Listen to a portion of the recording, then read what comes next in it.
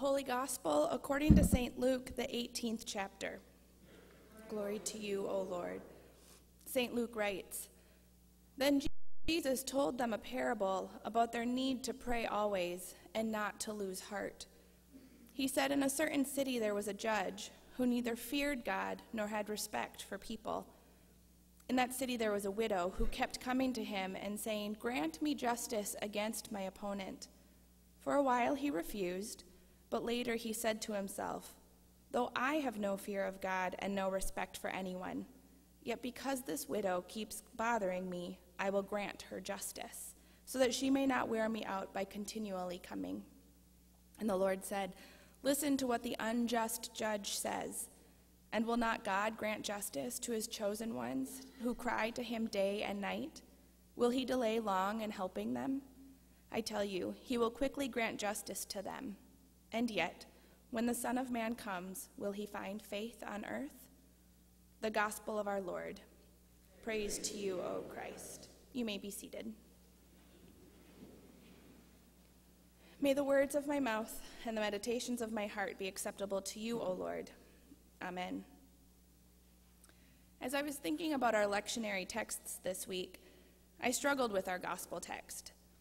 I didn't like the idea of comparing God to the unjust judge who only gives the widow what she wants because the judge is tired of being bothered, which then led me down the path that perhaps God's mind can be changed with enough persistence, even if what I want isn't what is best for me.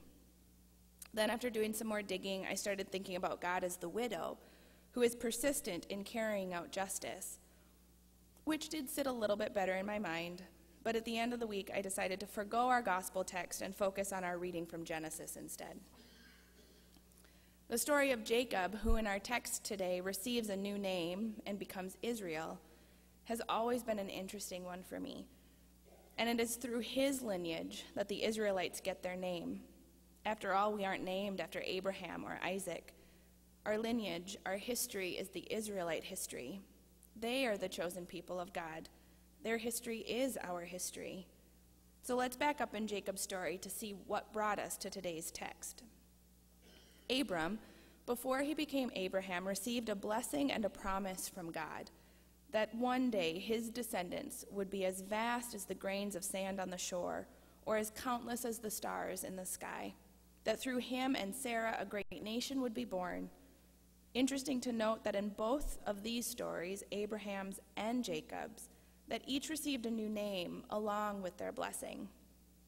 So we continue forward in the timeline. Abraham received the promise. Abraham and Hagar bore Ishmael, and although that was a descendant of Abraham who would launch another faith and create more descendants, that wasn't the exact promise God had in mind when he blessed Abraham. So we continue in our story and find that through Sarah, Isaac was born, and so God's promise continues. Isaac grew and wed Rebekah. The two of them bore Esau and Jacob.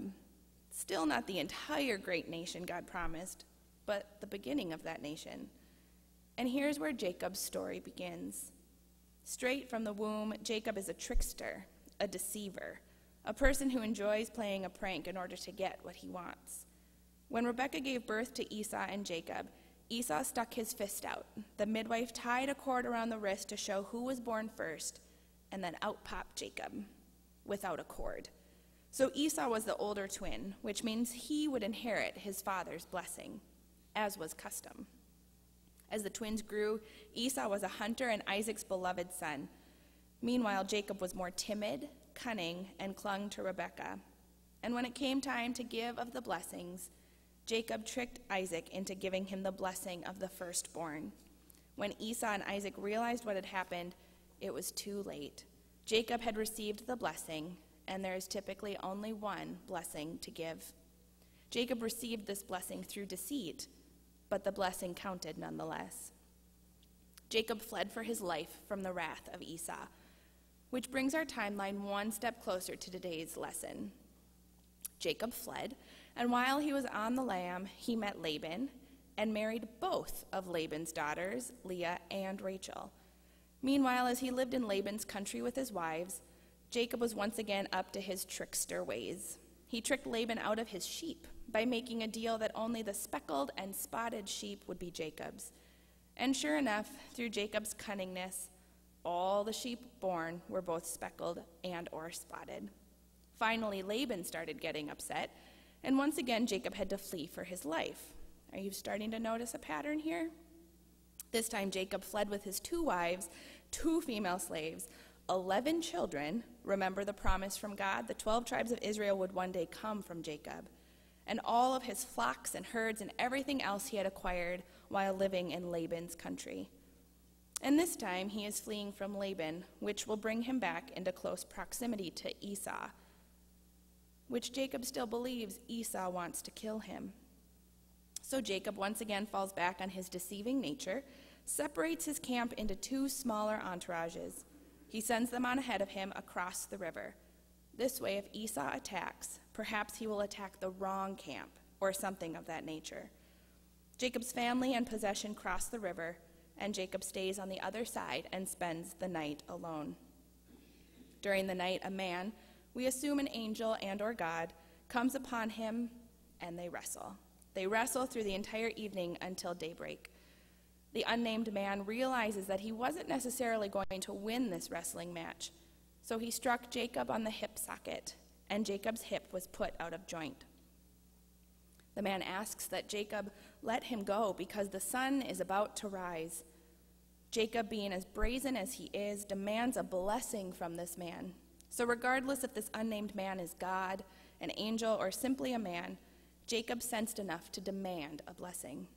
Jacob knew that whoever he was wrestling with would be able to give him what he was looking for. And once again, through the process of blessing, we see a renaming. Jacob's name will no longer be Jacob, but instead will be Israel, the name that Abraham's promised descendants will carry with them forever. Our passage this morning ends with Jacob, now christened Israel, limping past Peniel. So why is this text in our canon? Outside of the fact that the Israelites are named after this strange character in our Bible, why depict a wrestling match between God and Jacob? This text is important for the simple fact that Jacob, Israel, the founder of God's chosen people, wrestled with God, and in this particular case seemed to win that match.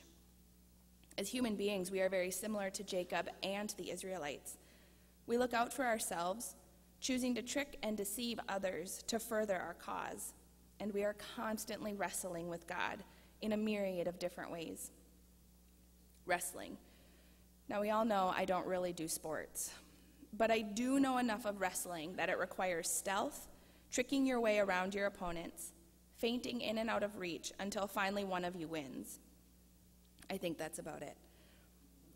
Although I don't know much about wrestling, I do own a dog, and I have watched a ton of dogs wrestle at the dog park.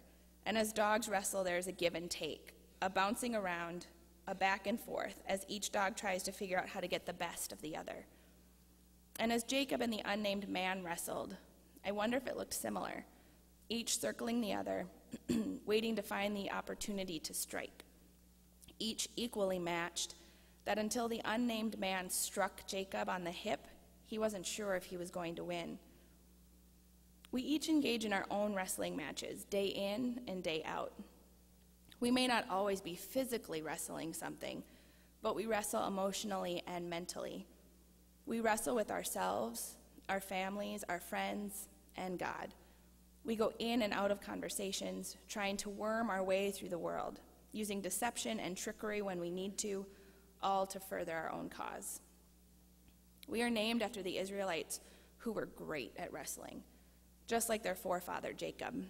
The Israelites, as they wandered in the desert, constantly wrestled with God, Moses, and Aaron.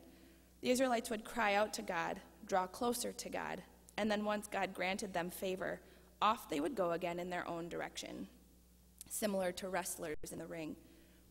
And unfortunately, I don't think we have come far from the Israelites. We still wrestle with God most of the time, sometimes for our own personal gain, and sometimes because we are stubborn human beings who don't always know what is best for ourselves. One of the ways we spend time wrestling with God, I think, is over where our lives are going to go. God knows what is best for each of God's children, Yet we believe we know what is best for our own lives. So we argue and wrestle and avoid the still, small voice of God that whispers in our hearts, giving us our true calling, showing us our gifts, telling us how to help the world. Instead, we turn up the noise of the world in order to ignore God's calling on our life, and on we go. Round one goes to the human. And then for the human, life gets harder. Our jobs get worse. Life becomes less fun. The pay raises don't come in as expected. Property taxes go up. You name it. Meanwhile, the whispering in your heart continues to say you are destined for something better. Take the leap. Let go of the wrestling match you're engaged in, and I will provide your every need, God says. Instead, we turn up the noise in the world. We dig our heels in. We try harder. We move faster. We sleep and eat less. We can somehow do it all. Round two goes to the human. And then our lives continue to fall apart. We realize we are in a situation we can't find our way out of. Not sure how we got in, but we definitely can't find our way out. We surrender. We finally listen to the still small voice. We quit our job. We start the new adventure that God has prepared for us, because God has prepared the way. The perfect job opening, the perfect house, a place to use our gifts. We realize that God has always wanted good and perfect things for us. Life gets easier. You can breathe again. Round three, and the match goes to God. We find ourselves in wrestling matches with the King of the universe. What I find fascinating in this imagery is that God lets us win, at least for a while. The creator of the world could wipe each and every one of us out in the blink of an eye. But if we are thinking logically, there is no way we could win that wrestling match. I am fairly certain I couldn't win a wrestling match against another human being, let alone God. Yet so often we do, or at least we think we win. We wrestle with God about so many things: what we do with our lives, why do good things happen to bad people, why do bad things happen to good people, what happens after we die, do our beloved pets go to heaven, why do children get sick, why cancer. Jacob wrestled with God and he won. Jacob walked or limped away from his wrestling match with a blessing, a new name, a promise. I can't imagine a better outcome. There are two final things in this story that I want us to remember. The first is that Jacob wrestles with God at night, and that's when we do most of our wrestling too. Have you ever noticed that your problems seem way bigger in the darkness of the night? There's a reason children are afraid of the dark. No monsters lurk under that bed during the day, but the minute the lights go off, monsters galore. For me, everything is way worse in the dark.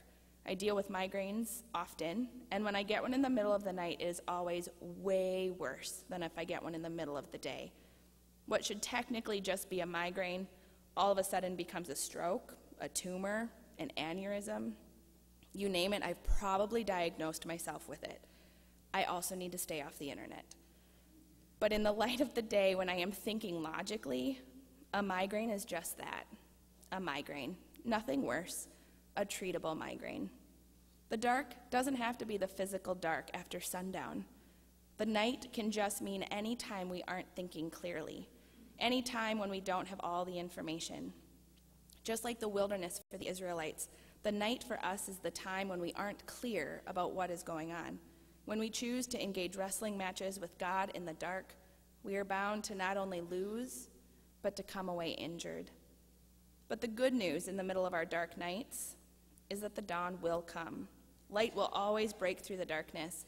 Either the sun will physically rise, or our darkness will metaphorically lift. The darkness will not linger forever. The wrestling match will end, but with the daybreak comes change. Jacob left the wrestling match with God with an injured hip. For the rest of Jacob's life, he walked with a limp.